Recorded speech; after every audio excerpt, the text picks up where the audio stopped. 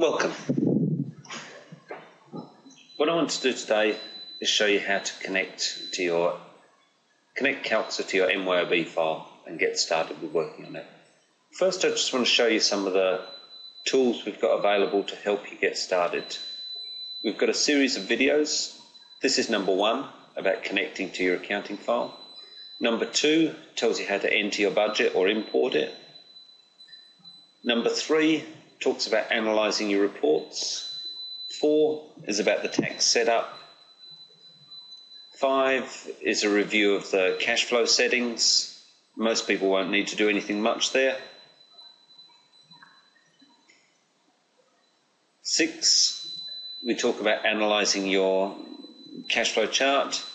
And step 7, which doesn't really need a video, is just present your reports to board or management. Now, I also want to tell you about the training and support that we've got available for you. On-site training is available from our accredited partners. We're running a series of webinars, and details of those are online.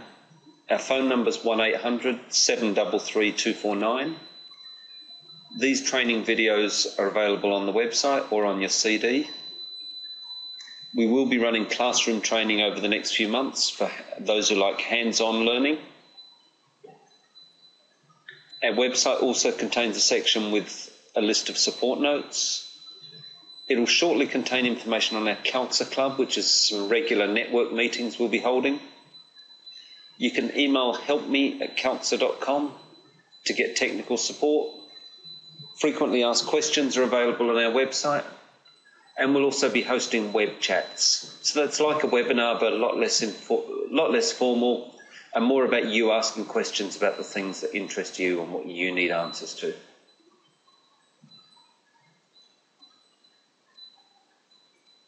Okay, now we're ready to install.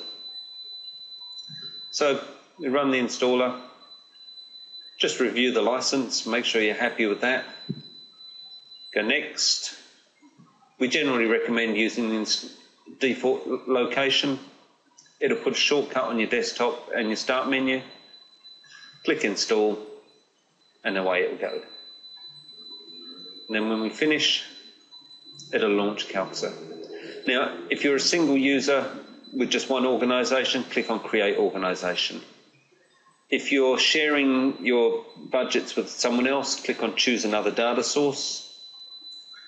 And then you can either browse to where that data source has already been set up, if somebody else has already set it up, or create a new one. So click on Create, open there.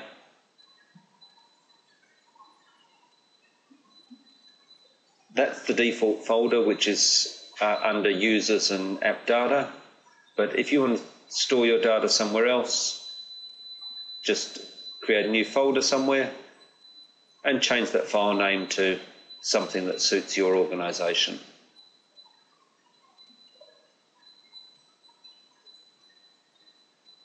And that could be on your local computer or on the network. And then sign in. And now create organisation, which is where we link to our accounting file.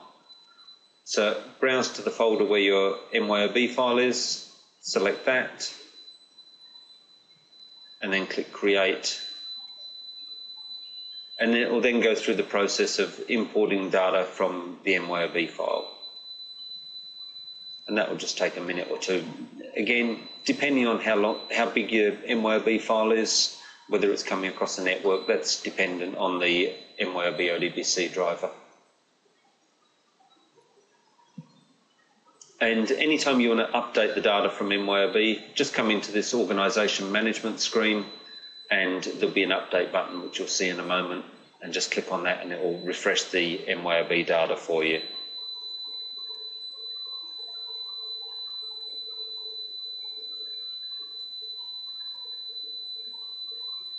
Okay, so now we've successfully imported that organisation. And you'll see there at the bottom, you've got the update option. So you can always come in here to organisation management. Last month in the financial year gets picked up from your MYOB file. You can change that if you want. If you've got an overdraft, that gets stored here. and that gets used on the cash flow forecast report later. Now, you would have got a serial number when you purchased Calxa. If you just copy that from whatever document you received it on, go to register, and you'll see it automatically pastes it in there for you. So then in the registration, all you need to do is put in your name, organisation and address details.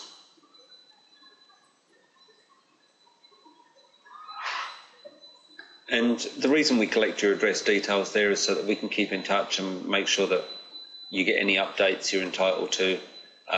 We can send you training information. If at any time we're sending you stuff that you don't want, just let us know. We'll stop sending it.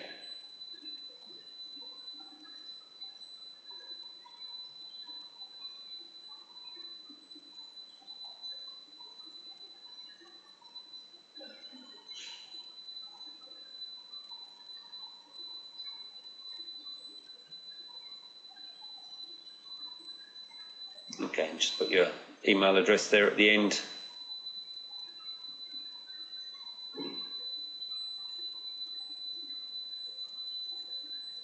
Click on register.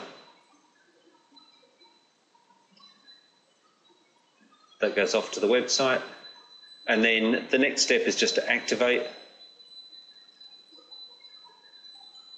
If you have any problems activating, just give us a call and we can do it manually over the phone.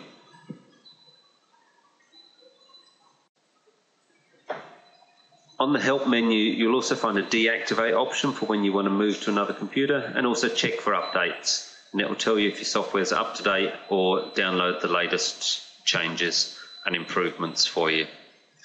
Thank you for listening. This is the end of step 1. You're now ready to move on to step 2 and learn how to enter your budgets. Thank you.